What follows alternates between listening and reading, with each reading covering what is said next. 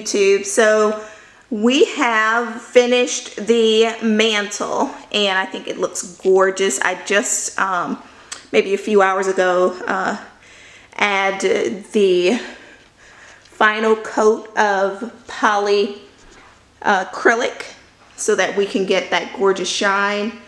We do have looks like we got 4 corbels that we got from Lowe's, a bunch of wood including some trim pieces to finish it all up, and I think it looks fantastic. So we've gained all of this space on top so that we can go ahead and decorate for the holidays. It looks beautiful. We finished this project, we probably stopped twice, so we finished this project in 2 days because you know you have to let everything dry so that you can go ahead and move forward. But this is part 1 of this vlog series for the fireplace, Empty Corners Home Stage 1. So there's going to be 2 more pieces, and the first is going to be our update of our mantle. So we'll go ahead and have some decor up there, and I'll show you how I did it with some finds I've gotten from several different places, how I transformed those so that you can see our mantle project completed. And then of course the down here, the footer portion, we'll go ahead and also put an update down there so that you can see how that turned out. So I think it looks fantastic. It is still under maintenance, although we have gone ahead and finalized the major piece, which was adding this mantle, this wooden mantle that we painted this brilliant white color.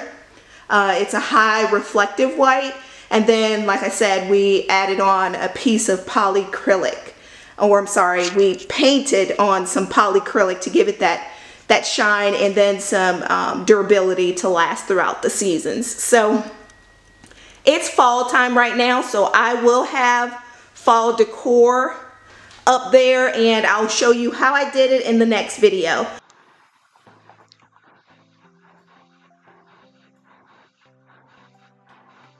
I am absolutely in love with this project, and I hope that you all are also. This was the initial stage. We secured 2 pieces of plywood cut to size because I wanted an overlip on the mantle just to expand it so I have more space to put decor, to add my decor on top.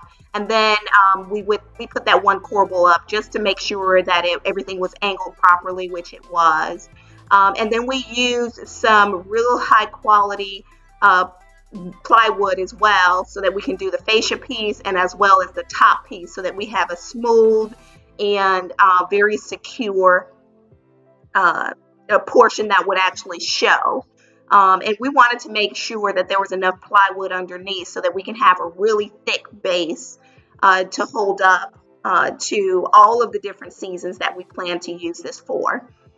We also use construction grade adhesive to adhere the wood initially so that we can make sure that it stays in place for years. And we secured it all down with these heavy pavers, concrete pavers, so that we can make sure that it was successful in that area as well.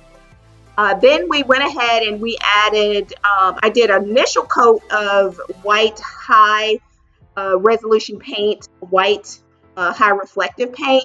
And then I didn't show this part, but those seams that you see, I went ahead and caulked all of them. So it's all appears to be one seamless piece. I made sure that the paint was going in the direction that I wanted before I added a second layer. And then here you see me adding the trim pieces just to finish off the entire place. We decided to secure that with some screws instead of finishing nails because we can always putty over those or put some wood. And then we mitered all of our edges to make sure that they were at that perfect 45-degree angle, as you can see. And I am absolutely in love with this. I went ahead and did some distressing of the trim piece just to make it appear more of a worn, well-worn fireplace and mantle so that it didn't look like something brand new, but it looked like something that had been there for years. And I was really proud of that. So you can see a lot of the dings and things that I put in there. And then the screws, we made sure that we didn't put too many, and we used construction adhesive so that I can go ahead and backfill those screw heads and they won't be noticeable at all. We used a total of 4 corbels, all from Lowe's, and as well as all of the wood and the trim, as well as the nails or screws, were also from Lowe's.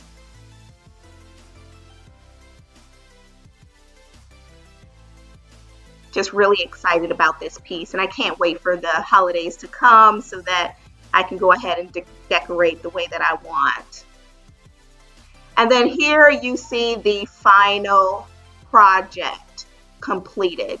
So this is the wood mantle that I have been dreaming of in my head. I had it already lined out. I knew what I wanted to do, and it came out perfect. And I went ahead and put on a thin coat of polyacrylic just to make sure that it shined and it held up so that it'll be durable for years to come. You will see me in future videos updating that fireplace mantle with the different seasons. I have an update coming up, so you need to subscribe so that you can see that in about a week. It'll be for fall.